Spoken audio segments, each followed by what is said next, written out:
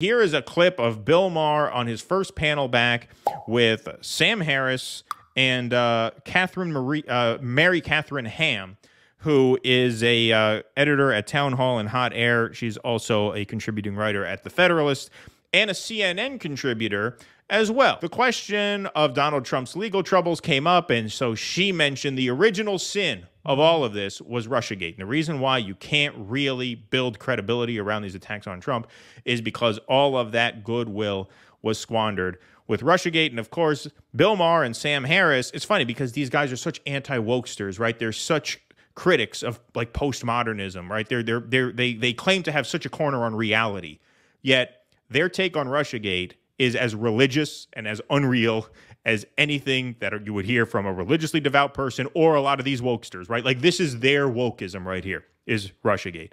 And so here she is laying it out for them. Well, that's what always strikes you when you deal with these people, because they're so you know, virulent about Fox News viewers, and yeah, man, I mean, that's a certain kind of right-wing person. There's no one in society more like those people than you people are. Right. Functionally, the rest of us are standing apart and watching both of you behave exactly in the same disgusting, knee-jerk ways, right? You're both very prone to accept any propaganda that comes to you from your media sources.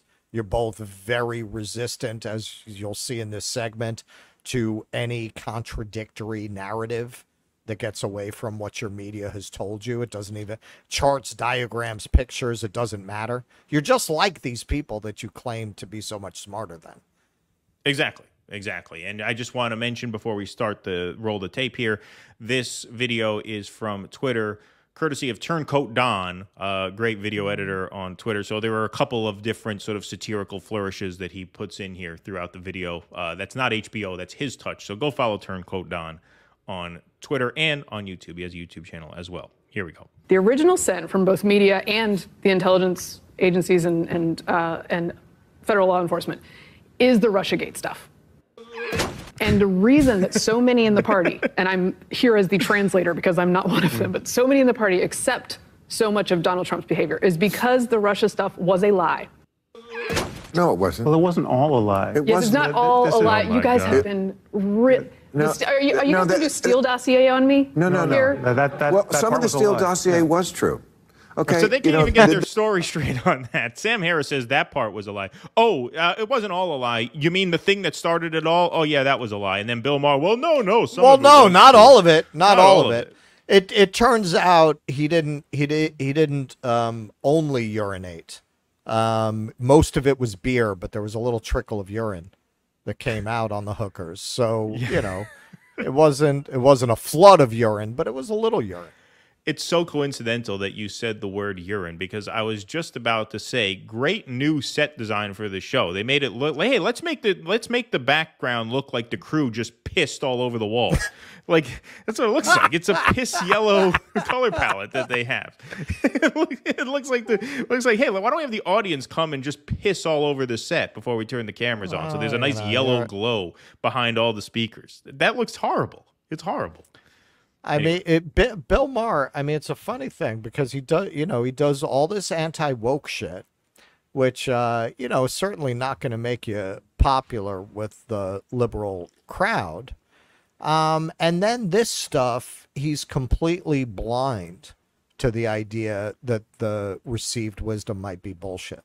This stuff, he just goes full shit lip, just typical shit lip. Exactly. Exactly. Like, you're right. Like, you stick your thumb in their eye on a lot of the identity politics stuff, but then the only people who this bullshit appeals to are those people who are just pissed off with the identity politics stuff. So you talk about you just like cutting your audience off at both ends.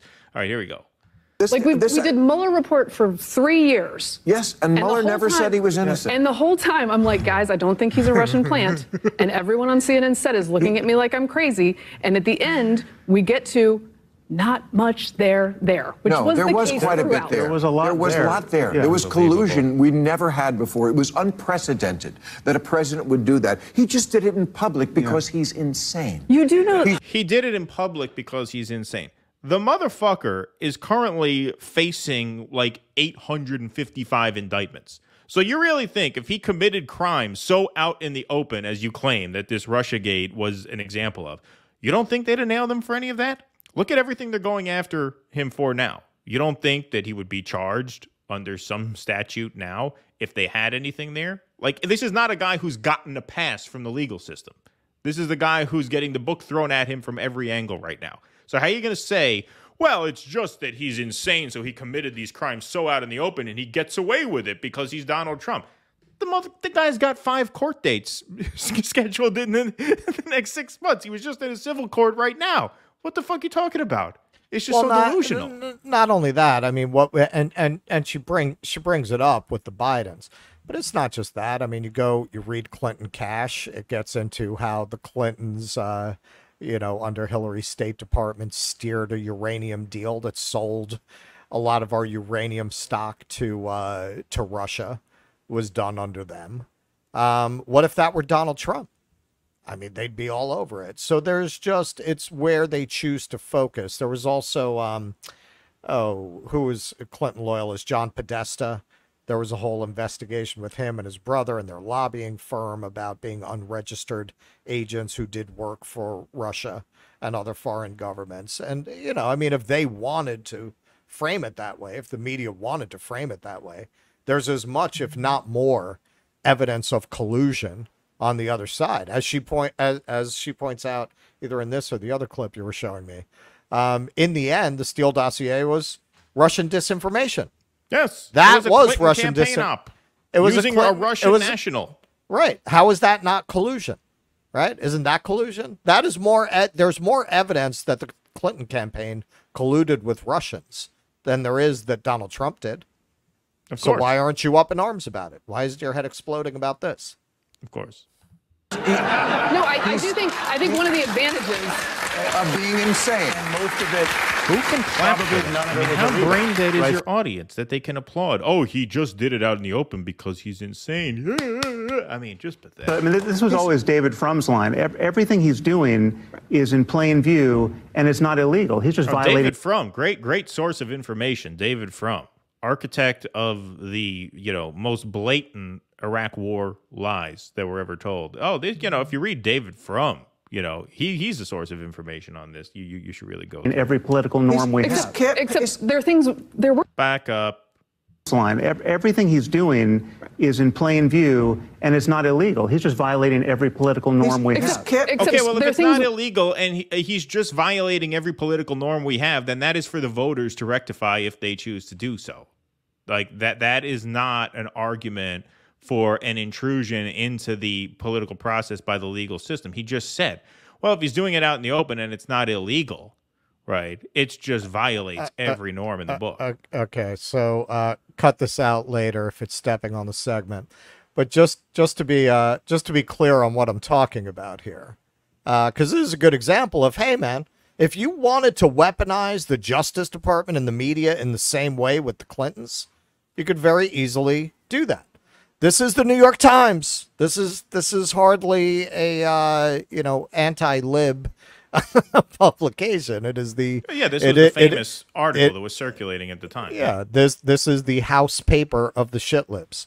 As the Russians gradually assumed control of Uranium One in 3 separate transactions from 2009 to 2013, Canadian records show a flow of cash made its way to the Clinton Foundation.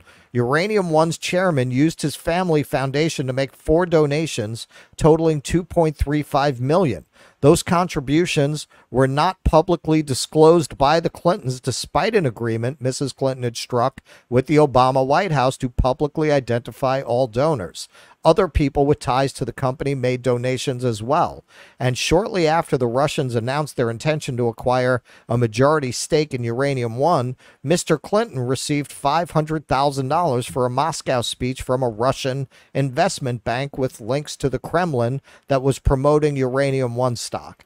So literally, when you say there's more evidence of collusion regarding Democrats than there is regarding Trump, that's not an exaggeration. That's not hyperbole. That's not having an anti-democratic bias. That is demonstrably fucking true. So when the conservatives and conservative media talk about it being a witch hunt, I mean, they're not wrong. It doesn't mean Donald Trump, and in regards to Russiagate, I'm not talking about that, but I'm talking about his various prosecutions going on with Donald Trump. I don't believe he's innocent of everything he's being accused of or being charged with. But what I think is incontrovertible is there's as much, if not more, evidence against prominent Democrats, including Joe Biden and his family, that is not being framed by the media as stuff that the American public should be ripping its hair out about. It's all narratives. Right. Exactly. There were things that were illegal, like using the FISA court to spy on American citizens in ways that they should not have done. That was legal, but that wasn't him.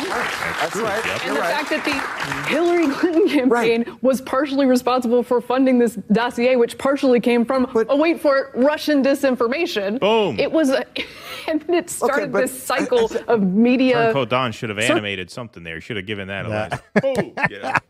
Just a note for next time. Jerk, and then we had 4 years of that. It's not exactly everything they said it was, but it's not nothing. The standard of evidence used for the Russia thing for 3-4 years versus the standard of evidence used now in media for Biden and Hunter Biden's shenanigans and fairly obvious influence peddling is worlds apart.